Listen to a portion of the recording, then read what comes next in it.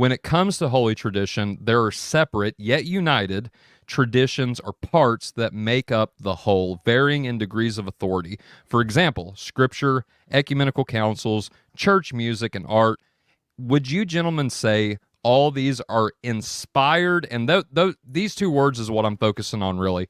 Inspired and inerrant sources of authority. Or is that even terminology that we would even use in the first place? And Father John, I'll kick that over to you first. What do you think about inerrant and inspired?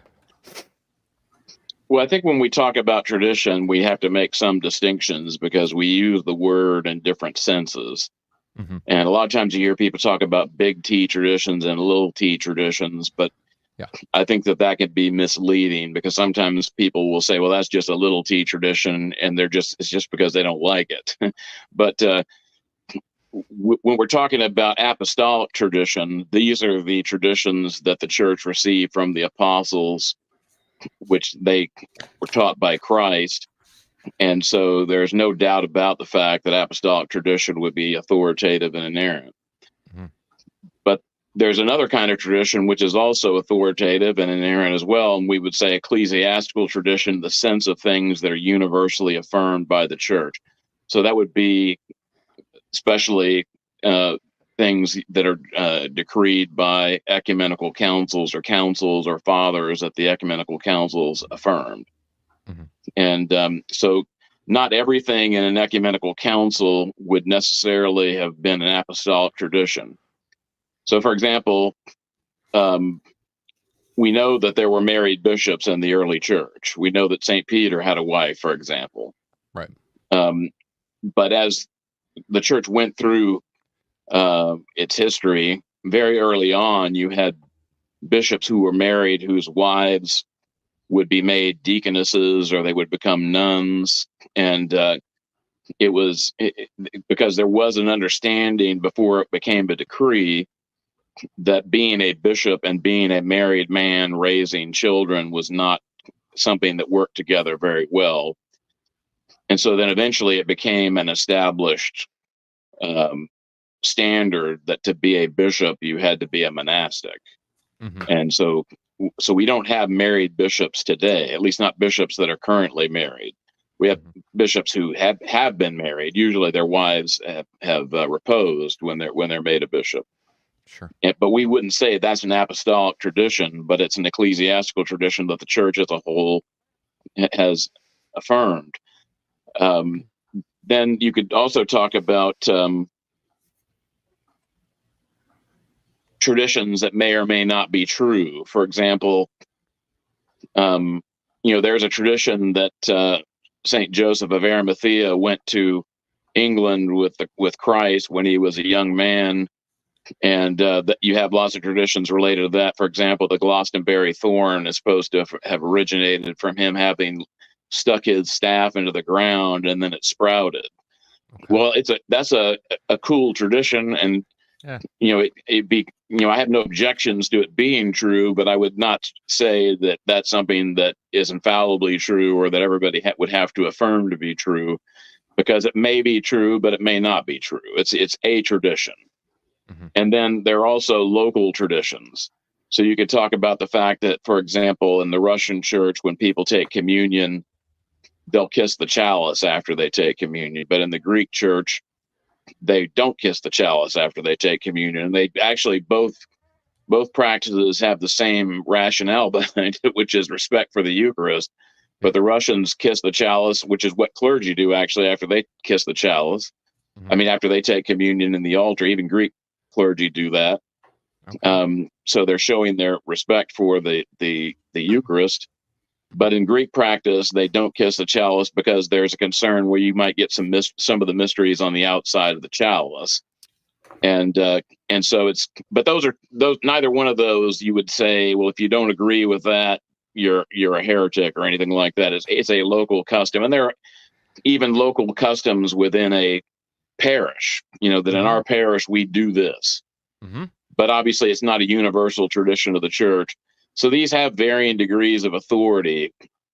And if you talk about iconography, for example, there are certain there's some things about iconography that you could say, well, this is universally the practice of the church, Mhm. because there are some icons that there's no disputes about. But on the other hand, there's icons that don't have long histories that some people would say, well, that shouldn't be painted that way, and other people would say, yeah, it's fine. So it depends, and in terms of like the hymnody of the church, I would say hymns that the whole church uses, Mhm.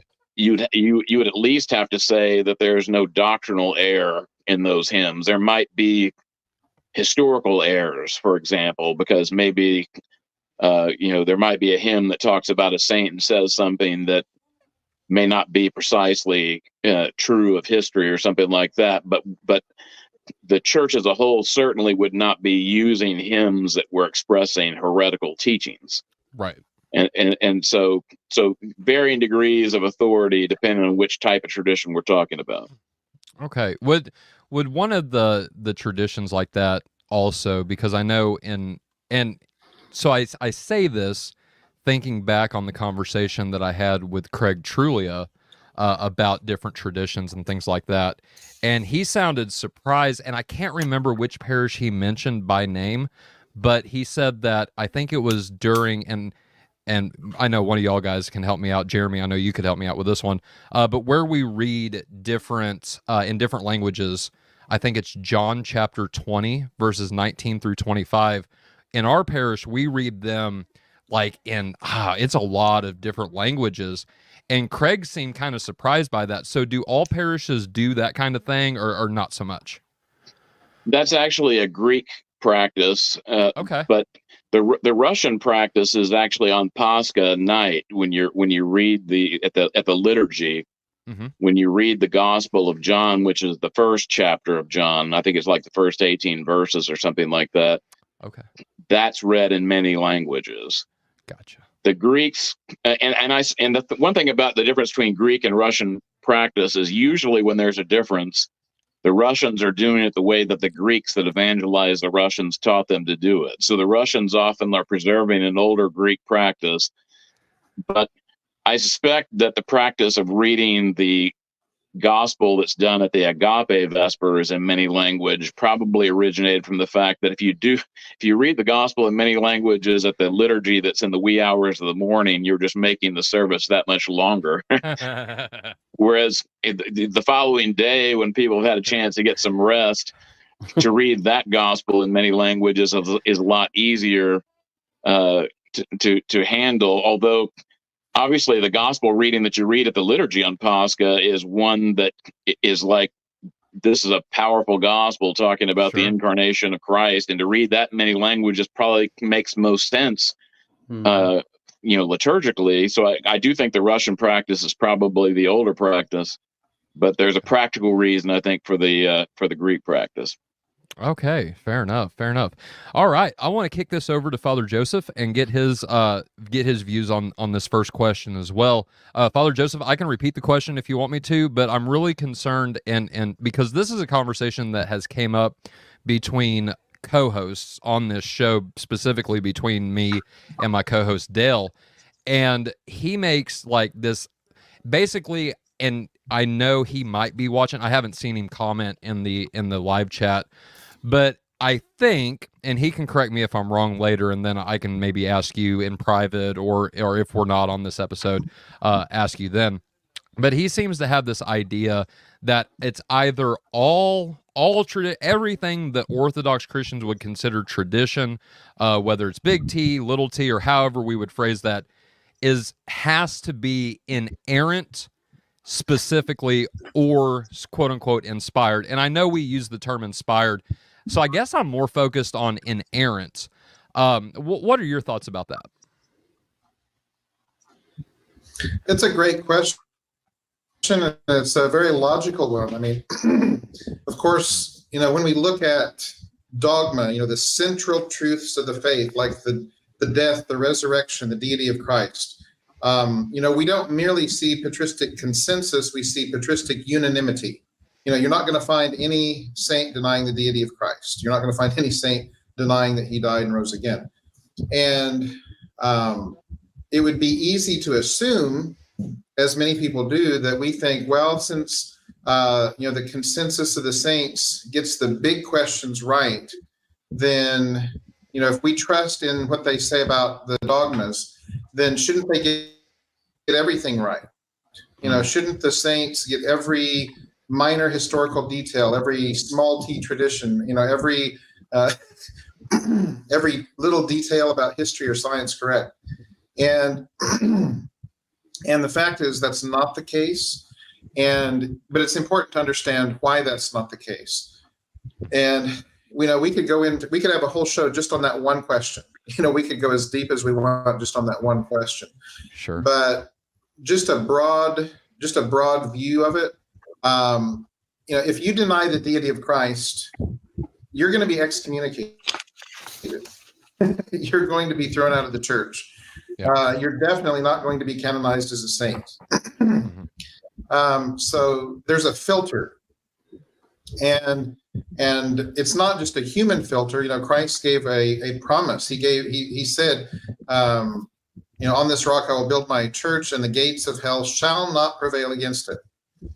Yeah. So if the entire church, which we're going to define that as the saints, which as we said, we would save that topic for another show. But once we figure out who the saints are, they're not going to defect. You're never going to look at the saints and say, you know what? Some of them think Jesus is not God. Some of them think that he didn't die and rise again. Because if the saints defect, if the church takes on dogmatic error, it's not the church anymore. The gates of hell have prevailed. But now let's take one of these, small t traditions, some, relatively minor historical point. One of my favorites to talk about is I find it interesting, is, in First Kingdoms, or in some Bibles, the book of First Samuel, chapter 28, you have the witch of Endor calls up the spirit of the prophet Samuel after he's already died, because King Saul wants a word from the prophet, to tell him what's going to happen. And we see in the text of scripture that, there's this apparition, this voice of some sort. And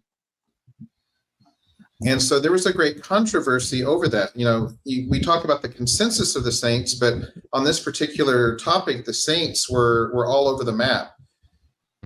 You have, three different views out there. Some of the saints just took it at face value, and they said that this woman actually called Samuel forth from the dead, and he came and gave a message. So this would be like Justin Martyr, Ambrose, Augustine. You have another group of saints, including John Chrysostom and Theodoret, saying that whether it was Samuel or whether it was a demon, the spirit of Samuel, we don't know whether that spirit was Samuel or whether it was just a demon impersonating him, but it appeared at God's bidding and not by some bidding of the woman.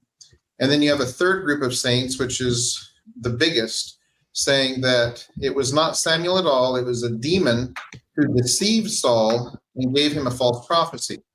And this group would include Hippolytus, Ephraim the Syrian, Evagrius, Basil, Jerome, Ambrosiaster, Gregory of Nyssa. And so just on the face of it, you say, first of all, they're all over the map. Well, how could that be? How could they be all over the map on something? Well, how important is this? What are the stakes if you get this wrong? If you say, I think it's for real. I think that the witch of Endor actually called up his spirit from the dead, and you're wrong. It was a demon. Well, you'll get corrected whenever you get to heaven, but you're not going to be barred entry to heaven because you missed that question on the test. Right. Likewise, what if you say, you know what, I'm going to go with the majority of the saints on this one. I think that this was not real. I think once you're dead, we look in Luke 16 and there's this great chasm between, one side and the other side, and surely they can't have come to earth. So So yeah, I'm just going to say that was a demon. It was not actually Samuel. It was a demon that was impersonating him. Mm-hmm. Well, if I turn out to be wrong, again, Samuel's going to walk up to me in heaven and say, "Hey, dude, that was me. That wasn't no demon."